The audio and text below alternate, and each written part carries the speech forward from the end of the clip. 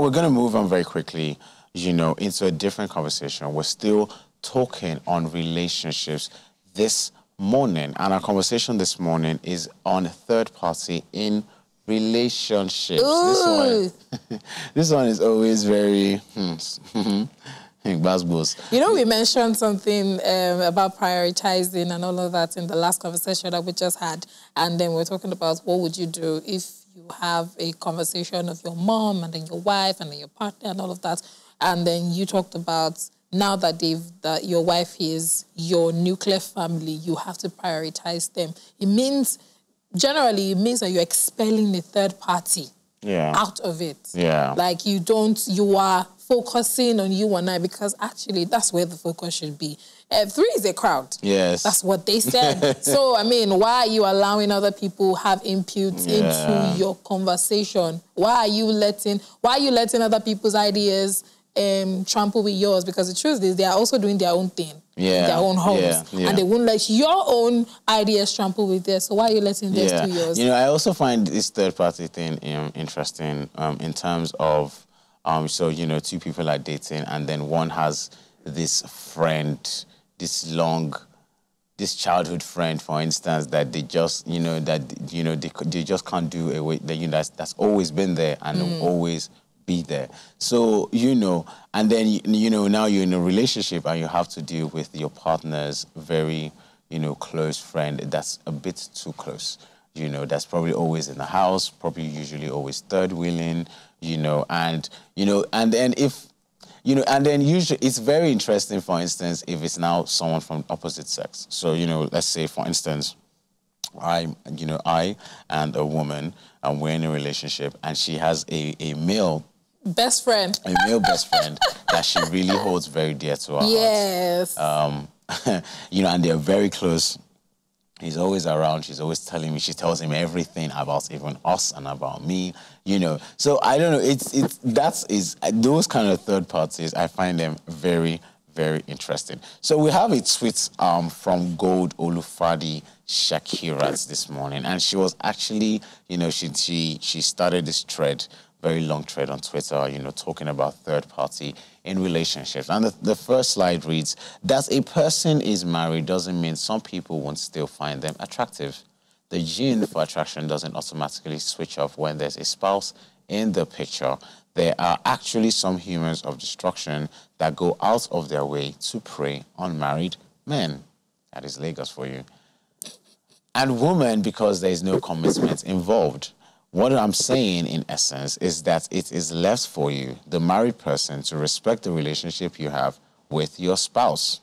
The outsider has no such commitment to your partner, and they really don't care.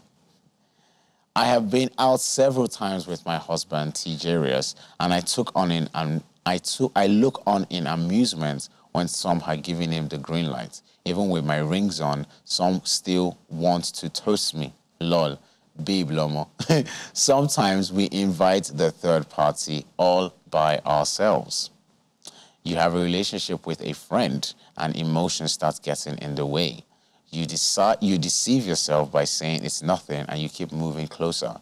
You then start to see the missing 20% that your partner lacks. Oh, see how Tunde listens to me, always goes out of his way to help me. Larry doesn't even put me first. Before you know it, your spouse no longer excites you. All you're looking forward to is when Tunde will come to town again.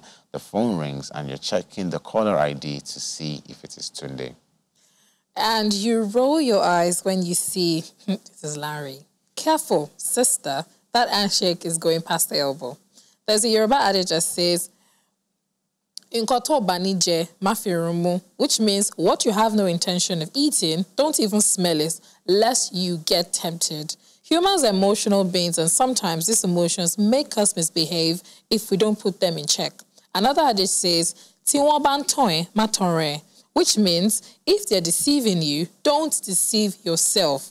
Most recognize when the feelings start to come up, but deny vehemently to themselves till they're in too deep.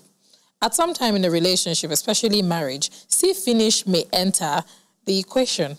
And that is when you start to see all the shortcomings of your spouse. She doesn't even bend it like Beckham. He's not even romantic. She likes tying wrapper. When you get to this point, you have to remind yourself all of the things that endeared him or her to you and work on your relationship by communicating with each other effectively. It is not by seeking solace out there, as that only gives temporary relief. Again, there are different kinds of relationships. Some are married but are in an open relationship, or they are allowed to bring other partners into the relationship. Nothing somebody will not see. Okay. Okay. So this is a very interesting one. In fact, for the third party in a relationship that we're talking about, it's not just about friendships. Now we're talking about outsiders. Yeah. We're talking about people that your other partner doesn't even know, people that you're now paying attention to because your partner is not making up that 20% that you need and all of that. And this happens a lot when there's a conflict between partners. Yeah. Like, you know, you and I, we had an argument, it's very serious, we're not talking to each other. And then for some reason, Tunde is very nice to you. Yeah. Tunde is sweet. Then you start to see Tunde, and every day Tunde and you are talking, and you're always laughing. Yeah. And Tunde is taking you out just to make you feel better. Be careful. Yeah. Tunde probably doesn't have the right intentions. Yes. At heart. Tunde is probably not your husband. Yes. Tunde is not your husband. Yes, so, I mean, Not your go partner. and sort your relationship with your husband and make it work. So we're not going to be having this conversation alone this morning on third party in a relationship. We have a friend. In fact, why did I say a? We have these two wonderful friends of the house. It's been a minute that I've spoken to them, and I'm so excited that they're joining us via phone call this morning. I'm talking about Abiola and Solomon Oyekunle. They are life coaches, and of course, they will be joining us in this conversation with myself. Solomon and Abiola Oyekunle have been married for over 13 years and blessed with 4 children. Solomon is a business solutions consultant, and Abiola is a seasoned banker, the author of the book Raising Godly Children and convener of Parents Raising Godly Children community. They are both total family life coaches, and they advocate who love to counsel and guide couples in matters relating to relationships and raising children. Good morning, Abiola and Solomon. Thank you for joining us this morning. How are you doing? Hello, good morning. You actually went.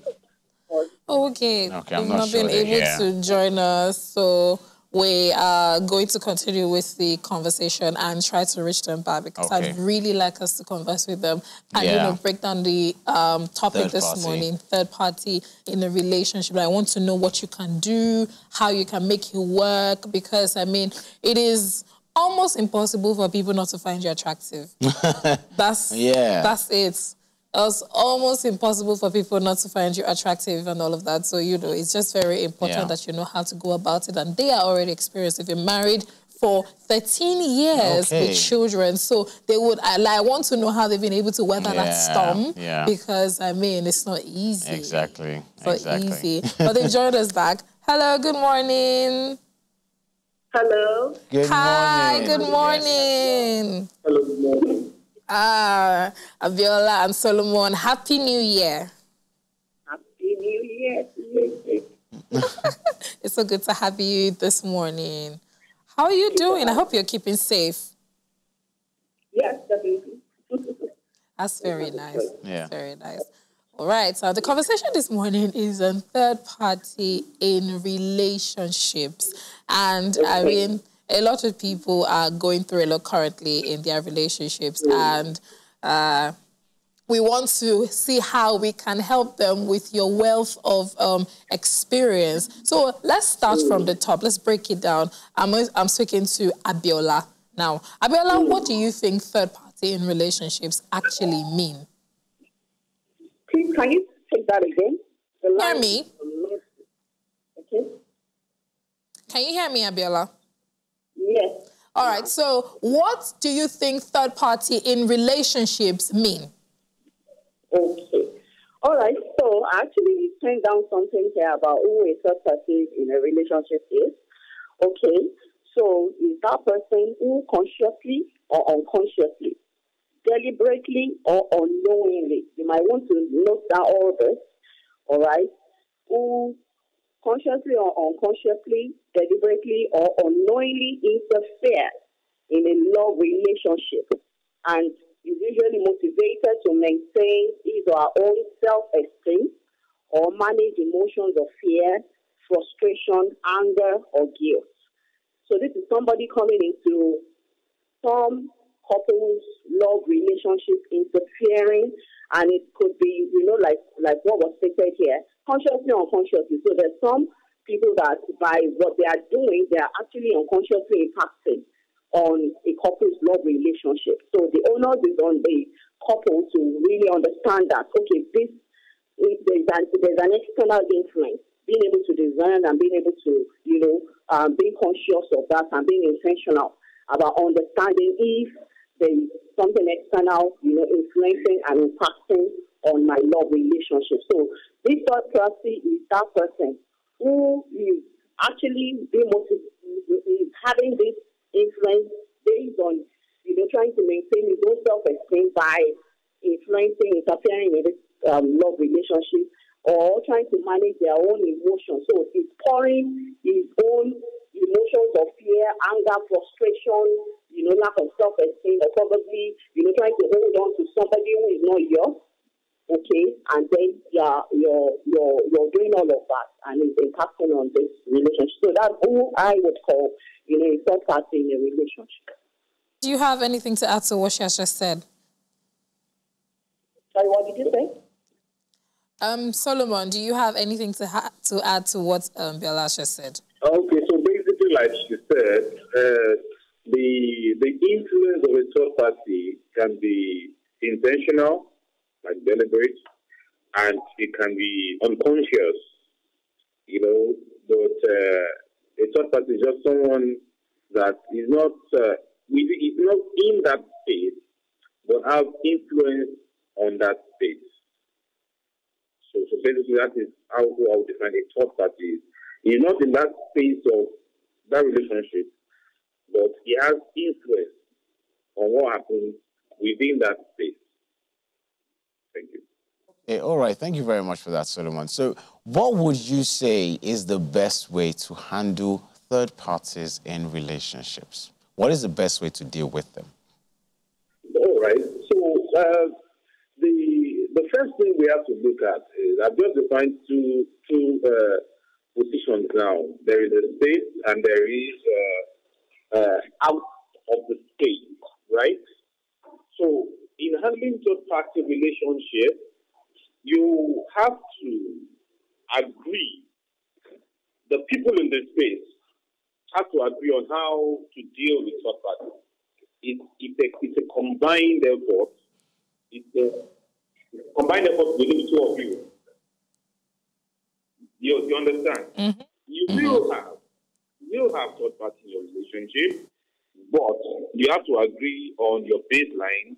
You have to agree on your values, and you have to agree on when it's not.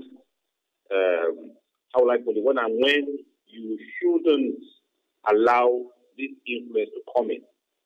Not every issue you allow a third party. Okay, all right. So does there have to be, a form of conversation between the couple? And Abiola, this question is for you, please.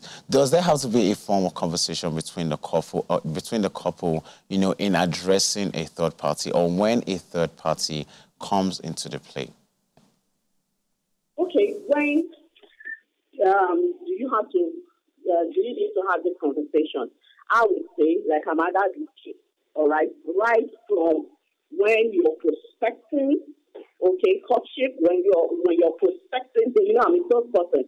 So, before you enter a relationship, there's the prospecting, all right? There is the wooing part of the wooing stage where this guy is eyeing this babe and saying, oh, okay, I like her, and she's also, accepting him. Is this somebody I really want to be in a relationship with? And at that point where you agree to, come together in a relationship, and you're also determining the level at which you want to go into this relationship, the level of commitment. that you want to give. That is when this conversation can happen. Because the truth is, the third party is a major influence, influencer of any relationship. So you need to determine right from that time. Like I tell people, courtship is a time for discussion, for talking, for communication.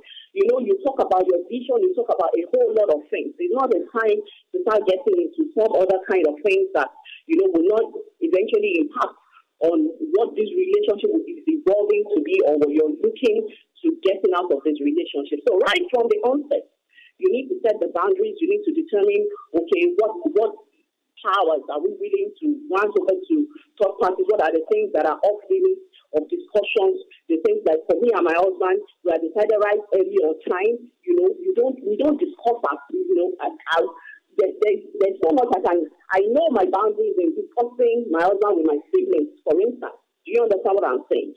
All right. Even if they don't have any intention of being, a bad influence, but really there are some things that you just keep within your relationship and all of that. So you determine right from that time, and if you're already in a relationship and that has not happened, today is a good day to have that conversation.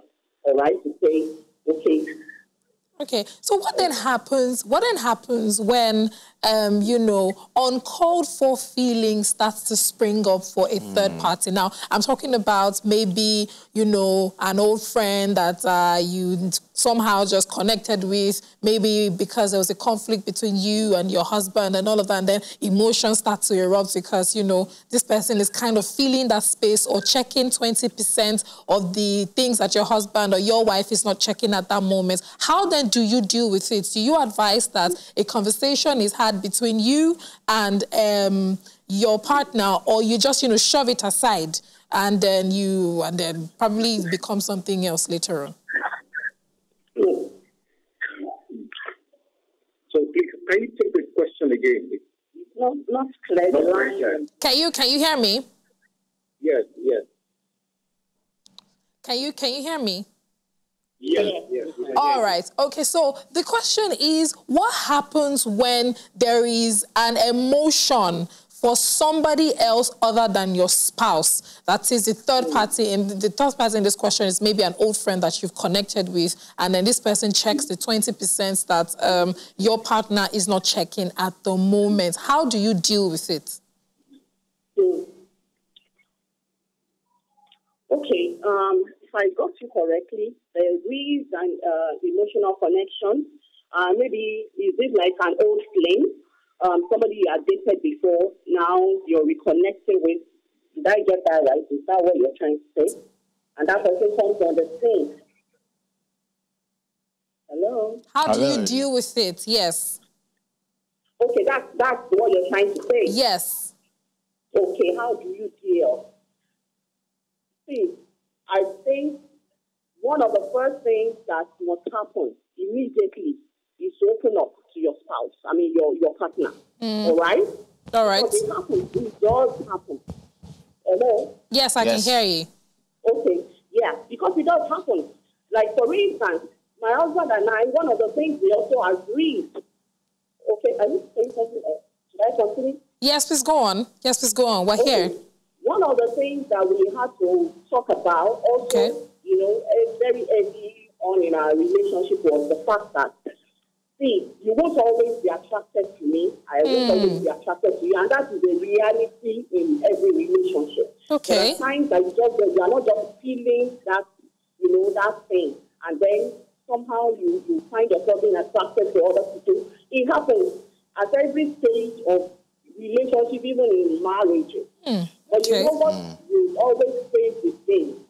Okay? In this level of openness, this ability to quickly call your spouse at home, this person I used to date, because sin thrives in darkness in secrecy. So when you have that level of communication openness and, you told yourself that there are not going to be any secrets, and what you will find out that will happen almost immediately is that 50% of you falling into that temptation is the chances is taking off because you are already open about it. Spoken about it. So it's very, very key. An old flame comes along, and then you are beginning to feel this. But please call your partner almost immediately. And because you already have an understanding, okay, I'm assuming you have an understanding that, okay, I can be this open to you. I know that there are relationships that you might not have that level of openness, but then you also see that there's a problem, that you need to deal with, because to help one and each other from falling into this kind of things and influences, there has to be a good level of openness and vulnerability.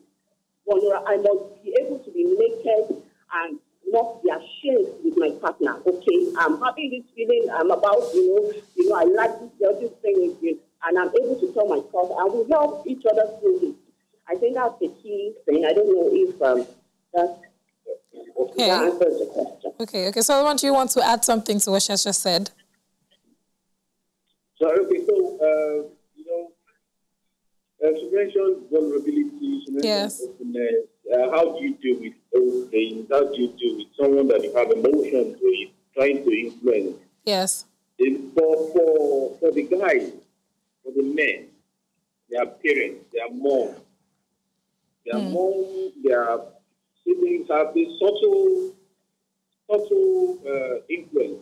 You understand? Yes. So you have to, as a man, understand what your priorities are. Okay. If we have time, I can just give you a case in point where I was in a family meeting and I was asked to call my mom on an issue, and unknowing to me, I called my wife.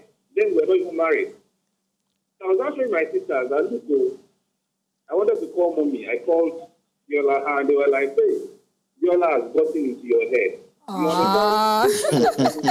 That's cute. So I now asked my sisters, I said, will you pray for you to get into your husband's head in such a way that he will just be thinking about you at all times? They said, yes, now that's the prayer. I said, so you want to do that, to be that to your husband, and you don't want my own wife to be that to me. And that just killed me at that point, and they now know my stand towards my wife. You understand? So in not so confrontational way, I've been able to handle that place, that you don't come into this space and start to put thoughts in my head.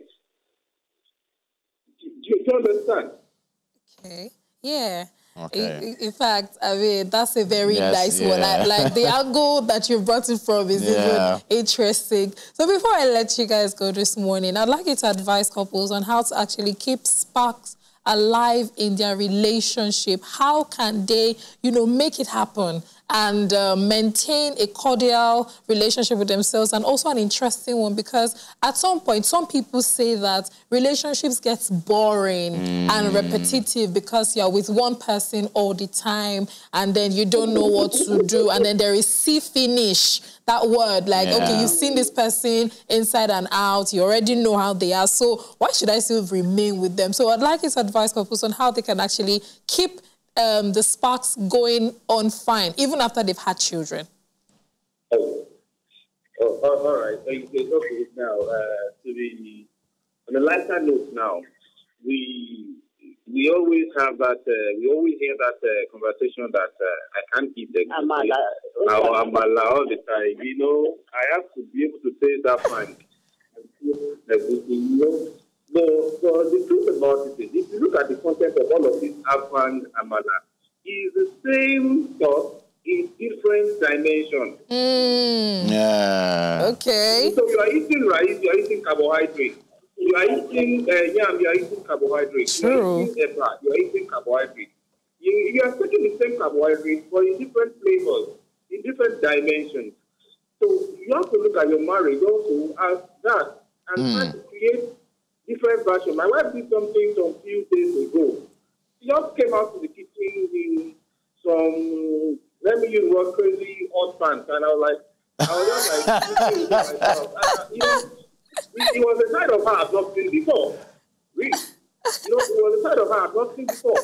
And that is having a conscious effort to recite the way you dish the rice, and turn it to coconut rice, the same rice to fried rice, the the same right to, like that. And that is really boring. That's I hope lovely. that answers it. Yes, in fact, that's so interesting. Abiola, what do you have to say? Okay, well, like what you just said, you just have to be spontaneous. Okay. And you must have this, I really want to make this work. And not just work, I want to have fun all the way, okay? For a long time, because we have 4 kids, we've not gone away by ourselves. Anytime we have to do something, we're always, doing it as a family and all of that. And then this January, we decided that we're going to just go, for a weekend getaway. Yeah. And, before we went, like what you said, that sometimes the relationship gets boring. We were actually at that point, really, I guess, just grumpy. Then we had a very stressful December. So I was happy that we're going, we were not communicating very well, but we had made up our mind that we will face, even with whatever it is, we're going to have this getaway. And by the time, the first day, we were just, and by the time we were coming back, it was a totally different okay. Relationship. It was like a renewal. So, we just have to be conscious of the relationship, want to make it work, and want to have fun with it, while at it. For me, last year, I decided to do some way. So, it's conscious. It's something both parties must really want to make to happen, So I think that's it. I want to say major thank you, Abiola and Solomon, for joining us this morning. In fact, I love that you've been able to break down a couple of things for us and also share some of your experiences with each other. Sometimes we learn from other people's experiences and how they've been able to make it work. And thank you for also sharing your truth. So it has been amazing. Indeed. And thank you for being a very good friend to Tea or Coffee. You are always coming through for us. We appreciate you very much. We appreciate you and we love you. Have yourself a fantastic day. And of course, please try and stay safe. Yes, bye. Bye. Bye. Thank you very much for having us. Thank you. Thank you. It is always a delight to have Abiola and Solomon on set. I love what he said about when we were talking about spicing things up and spontaneity, that you can have rice in different shapes and form. Same way you can have carbohydrates in form of amala, in front of eba, in front of semo. So, it just really depends. And, Abiola said something also very important, that, it's really, you need to have the mindset of, I want to make this work. So, when you're dealing with a third party in a relationship, if you have the mindset of, I want to make things work, as we've also earlier said on the show, you prioritize what is actually important. Is it this third party or your partner? And if you want to make it work, you will always pick your partner. I like that they really shared their own experiences and, how they've been able to weather a lot of storms. And, I like that they're being truthful because, it is almost impossible for you not to have third parties. They would come either consciously or unconsciously. Now, you would determine how that affects your relationship. And another thing is, if you are having attractions for other people, it is very healthy for you to converse with your partner. You will just know how to put it forward. That, okay, so, you see that man that is living down that street or something. I think something is happening and all of that. And let your partner know what's happening so you don't get into unnecessary trouble and then you're trying to hide, you're being blackmailed. A lot of things happen to people and they could have nipped it in the bud when it happened. If anything happens, your husband already knows that you have told him that, okay, so I'm not feeling comfortable with the fact that I'm really having emotions for this guy. And it's like, why? He might be upset, look at me now, as in fine bobo for you, and then you're feeling this, I'm sorry, and then they can make you work. And sometimes some people actually advise a couple should take therapy together. Let's talk about what it is that is happening. Let's talk about why we're facing difficulties and all of that. It is a partnership. So it has to work. And if you have the mindset that it should work day in, day out, you work on things that will make it work, Yeah. and then it becomes progressive. It's not easy. Yeah, exactly. And it's easier said than done. Exactly. But conversations always makes things better. Yeah, communication is always, at the root of making a relationship actually work. And, it's not just communication as in, good morning, good evening. What have you eaten? Have you eaten? Yeah, but communication in terms of, you're able to tell the truth no matter what. You understand, even when your partner is not speaking, you understand what they are saying. That is deep and true communication in a relationship.